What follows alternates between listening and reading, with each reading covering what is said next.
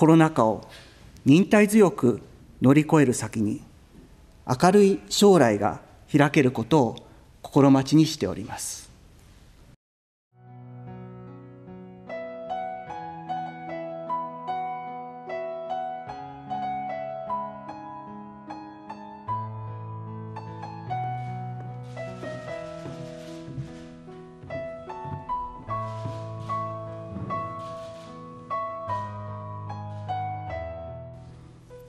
この1年は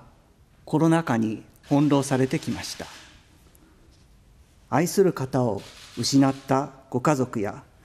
ご友人のお悲しみはいかばかりであったことでしょう。心から哀悼の意を表します。また、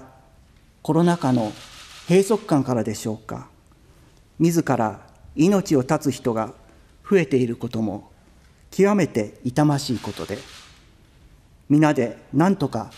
防がなくてはなりません。その一方で、強い使命感を持って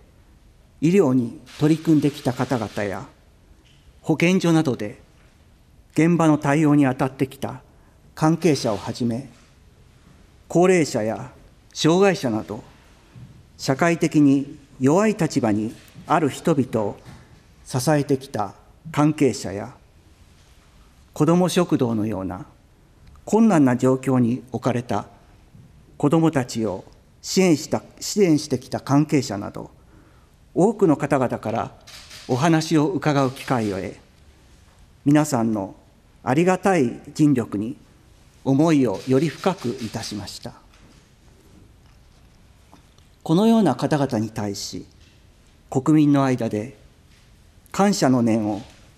広く共有することができた1年となりました。このところ、新規感染者の数は幸いにして全国的に減少傾向に転じているようです。また、新型コロナウイルス、ワクチンの接種も始まりました。今しばらく国民の皆さんが痛みを分かち合い、協力し合いながら、コロナ禍を忍耐強く乗り越える先に、明るい将来が開けることを心待ちにしております。愛子が誕生した時の会見でも申しましたが、孟子の言葉を参考にした敬宮愛子という名前には、人を敬い、